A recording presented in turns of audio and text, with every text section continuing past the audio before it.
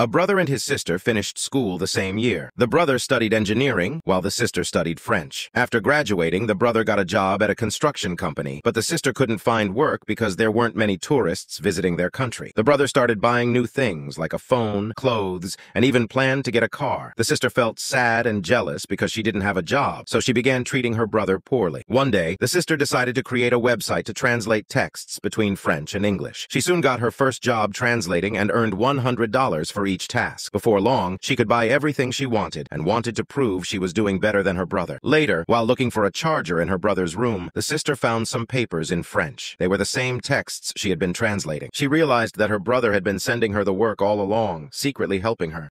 There was a rich man who owned many fast cars. Every day he drove a different car, speeding down the streets. People would shout, "You're going to crash!" And he'd just shout back, "I have 20 more!" One day, he crashed into a woman's shop. She ran outside and yelled, "Hey, loser, make sure you pay for all the damage!" The man got out of his car, threw a big stack of money at her and said, "Get yourself a bigger shop," then drove off. Another time, he hit a passenger bus. Many people were hurt and taken to the hospital. He paid for all their medical bills and even bought the bus driver a new bus. One evening, while speeding again, he crashed into a taxi that was turning. He passed out and woke up in the hospital. There he saw the doctor covering an old man who was the taxi passenger. The man was visiting his son as a surprise. The rich man moved closer and was shocked. It was his own father. "No! What happened, doctor?" he cried. "This man had an accident with you yesterday. Sadly, he didn't survive," the doctor replied. "That's my dad, doctor. I'll pay whatever you want. Please, just bring him back." "I'm sorry, sir," said the doctor. "Money can't buy life."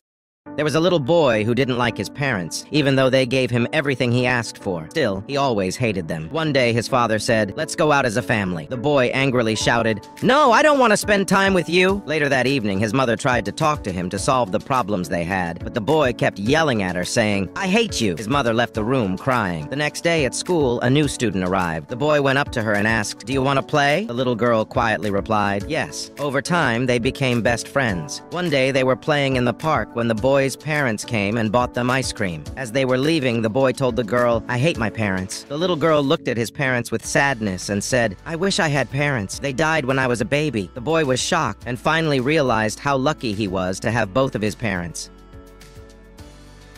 A woman was walking with her boyfriend when they spotted a stunning luxury car parked by a restaurant. "I dream of sitting in that car someday," she said. "That car costs $1.5 million, which is my 10-year salary," her boyfriend replied. They went into the restaurant, sat down, and ordered a meal. While waiting, she noticed her old classmate working behind the counter. She laughed and told her boyfriend that the man used to have a crush on her and was always a loser. She approached him and said, "Hi, loser, you're just a waiter now," then laughed. After their meal, they paid and left the restaurant. Outside, she saw the car and asked her boyfriend to take a photo of her next to it. As she posed, the car's owner emerged. It was her old classmate. Shocked, she asked, "You own that car?" He smiled and said, "Yes, and I own that restaurant too." She hurriedly left her boyfriend and ran after him, saying, "Forgive me, can I be your girlfriend?" He replied, "Sorry, do I know you?" and drove away.